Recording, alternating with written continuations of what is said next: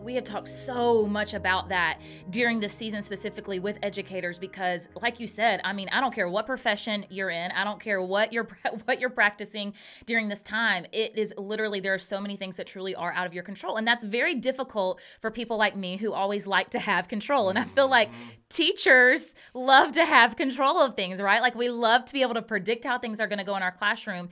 But so I think during this season, man, so many powerful lessons. But that has been one of them is, we have these standards, of course, that we have to teach, and that's our job. And we want to educate children, but recognizing that really our purpose lies so far beyond those standards. A feeling, students are never going to receive a feeling associated with standards. That's what we get to control as the educator. We get to choose how we deliver that content, how we make them feel when we are educating them. And that's what kids are going to attach to learning. Exactly what you just said. I love that you pointed out your second grade teacher.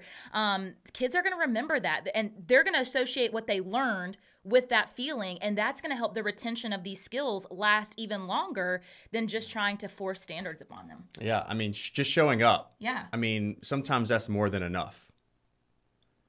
Yeah, I was a youth pastor for a decade. I think the first time actually I met you guys, I was in that role at NewSpring.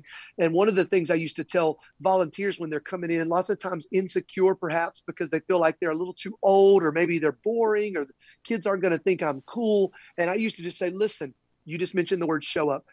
A kid will respond to consistency. There's so much that is inconsistent in the world that if you will just be consistent, you will absolutely endear a child, a student, a young person to you because you're showing up and trust is developed day after day. And it might not feel that way at first, but you lay that down a couple of weeks, a couple of months, a couple of years in a row, and you are rare.